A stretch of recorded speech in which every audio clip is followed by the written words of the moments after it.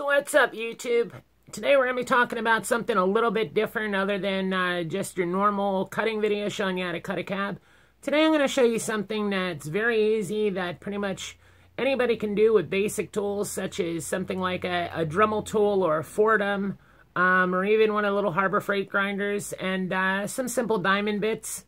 And what we're going to be doing is basically taking a Fordite cab. Now, you can do this with any cabs. You can do this even with a piece of stone, you know, a stone cab, Cabochon if you want.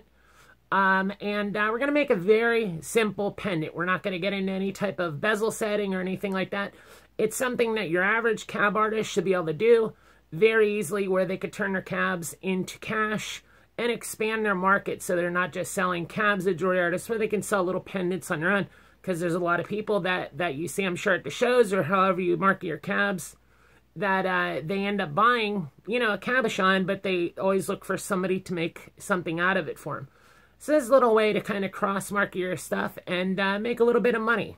So without further ado, here we go. All right, so we're over here on the bench, and what we're going to do is we're actually going to take two cabochons here. Here's one actually that was made in the previous video yesterday, and just another one here, and we're going to take these and turn these into simple pendants. Now, like I said, you know, with the right bits, if you're using diamond, you can do it with, you know, even a hard stone like this. You could do it with softer stones, like the Charolite up here. Pretty much any kind of cabochon that you want. We're not going to get too elaborate.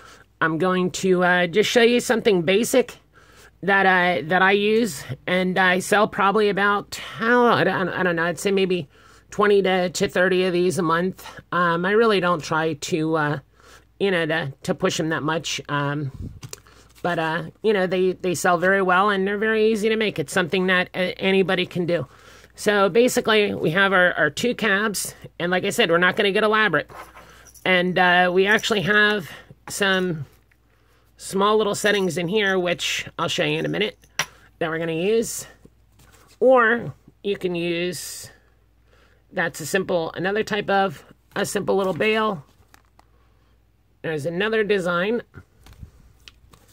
And lastly, these. And basically, they're just two different designs, and these guys over here are more or less one design, and then this guy over here is just a little bit fancier. He has a leaf on the front of him. And the difference between, let's see if I can move my camera here. The difference between these and these are basically just placement. On a thicker piece, like something like this, you know, I would always stick with using these. And with one that's, you know, about normal thickness here, I would stick with, well, really, you can use pretty much any of them. So here we go. One thing before I switch over here that I wanted to mention is basically what we're going to do with these is we're going to take our cab / bead, and we're going to drill basically just a simple hole using here's a Foredom. Now, like I said, you can use any type of Dremel tool, any type of rotary tool that you have.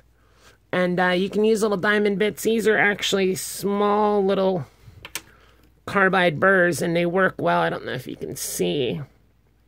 There we go. And they work very well for drilling Fordite. For doing stone, you would just simply want to switch over, and you'd want to use, you know, little diamond bits. Let's see here if I can move my camera. Something similar to,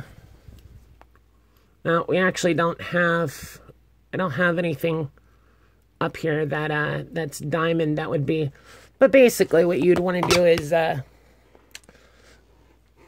you'd want to use a little diamond bit that looks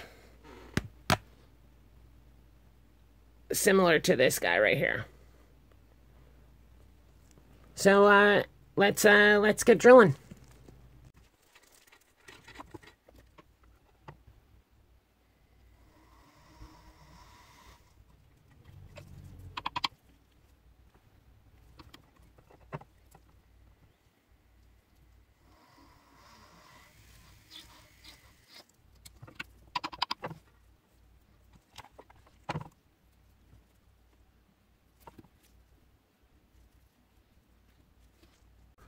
Okay, now that we got the hole drilled here, as you can see, what I like to do is come in and actually put a small little chamfer around the edge of the hole just to clean it up and make it look a little bit nicer. But we're still keeping it simple here. And basically what we're going to use is this little carbide bit. And if you notice how this is tapered, when this goes into, let's see here, we can make sure we get this on camera. When this goes into the hole, what it's going to do is you don't want to go in far, you just want to lightly touch on it.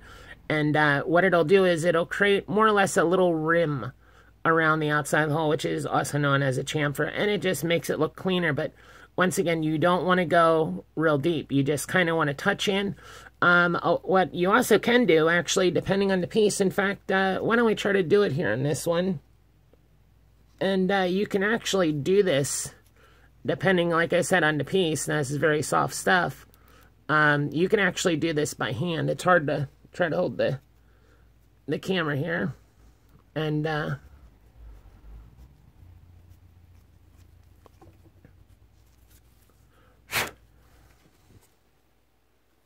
okay.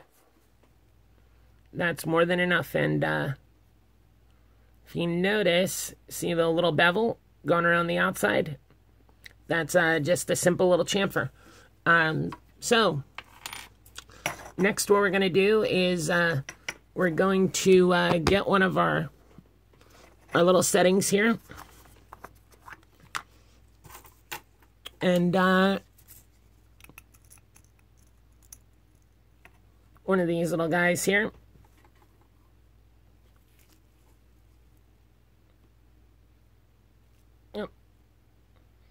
And what we're going to do, we're going to keep it simple. You can use several different adhesives to hold it in there. Now, of course, if you're doing stone, I would suggest using 330 jeweler's epoxy.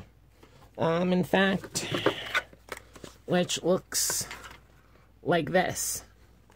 But just for the sake of keeping it simple, but it also works great, actually. Now, it works great for using things like Fordite and some other materials, some other actual natural stones, just some Loctite super glue.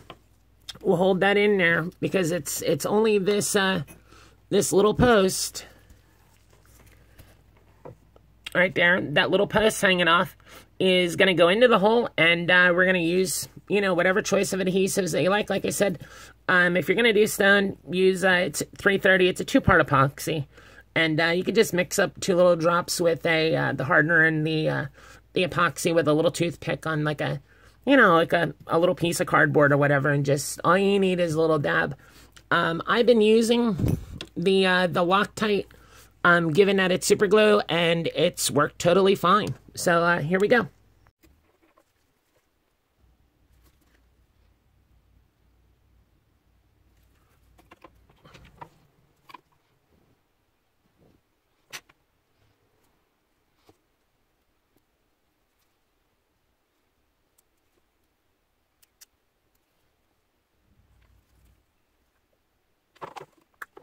Okay, and we are done. I just let that dry for a couple minutes, and there you have it. So we basically, if you check out the other video, it's how to cut Fordite like a professional part 2. That'll actually show you the cutting process of this cabochon, from all the way from rough to a slab to a polished cabochon.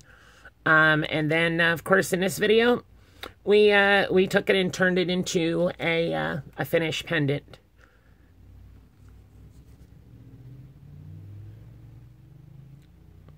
And I guess that about do it. If you have any questions or or comments down below, I'd be happy to answer them for you. And if you could smash that like button, I'd greatly appreciate it. Thank you once again for watching the Lapidary channel, and you have a great day. Bye bye now.